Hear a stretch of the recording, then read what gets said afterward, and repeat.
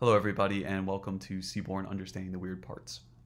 This is sort of an addendum to Seaborn Understanding the Weird Parts because this came out a little bit after I recorded those videos. This is the Boxenplot.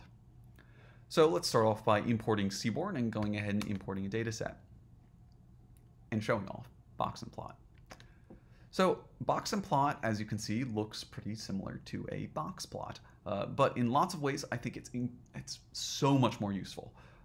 And why so? So first, let me sort of show you what Boxenplot does. Like a box plot, it goes ahead and has that sort of initial little box in the center. This line is the median. So this is sort of if you lined your data set up and you sort of took that halfway point, where would that be? We have the 25th percentile. So if you lined it up and then you chopped off the 25th, what would be the minimum value at that point? And this is the 75th percentile. So very similar to a box plot. What a box plot would also have would be these whiskers, which would specify some number of interquartile ranges. But what the Boxenplot does instead is quite interesting. It shows you the different percentiles of your distribution. I'm not exactly sure how to specify it in a exponentially decreasing way. So we've got the median, we've got the 75th percentile. This would be the 1 minus 1/8 percentile. This would be the 1 minus 1/16th percentile. So basically, we have 1/8 of the data that's left to the right. We have 1/16th of the data that's left to the right. We have 1/32nd of the data that's left to the right, and it continues on. So why is this useful? It's interesting, right? There's like computer scientists might sort of get all geeky about it because it seems to be some powers of two nonsense going on. The reason why it's useful is because data is often distributed power law. So this means that you have these long fat tails on the right or the left side of your distribution. For example, you would have it on total bill. What this means is that there are lots of people that go ahead and sort of purchase things normally, but then there's a couple of people that purchase inordinately more than the rest. And the way that this falls off is not exponentially. So sort of the difference between something that's normally distributed and something that's power law distributed is that the extremes don't fall off exponentially, but they fall off in some sort of super linear way. So for example, they fall off in people that spend twice as much or people that make twice as much of you consist of 1/4 of the population that make as much as you. So it's kind of cool.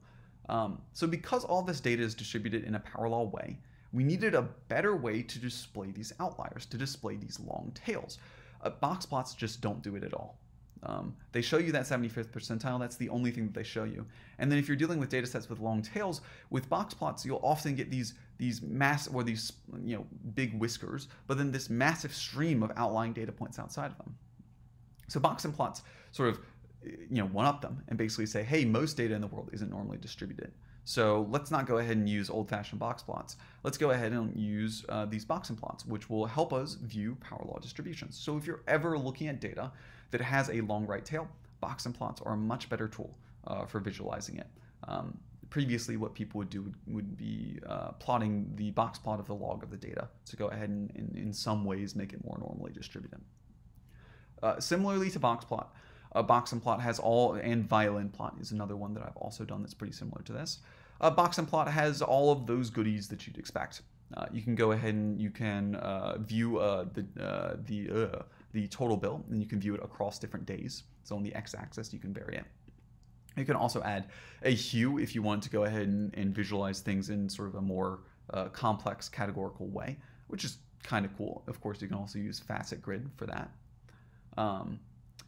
So that's pretty much it. You can specify the order in which, for example, the times occur. It's very similar to boxplot in those ways. That being said, if you are using boxplot and you are trying to visualize data that is long-tailed, Boxenplot is a very exciting new tool that sort of Seaborn provides out of the box. It's a pun. Ha. Anyways, I hope this was useful. I got very excited about it. I'm sorry it's such a short video, but I think that it's definitely worth sort of the people that subscribe to me and sort of more people out there sort of knowing about it and knowing why it's such an important tool. As always, if you like the video, please give it a thumbs up, comment, and subscribe. Otherwise, this is it, and thanks from Data Talks.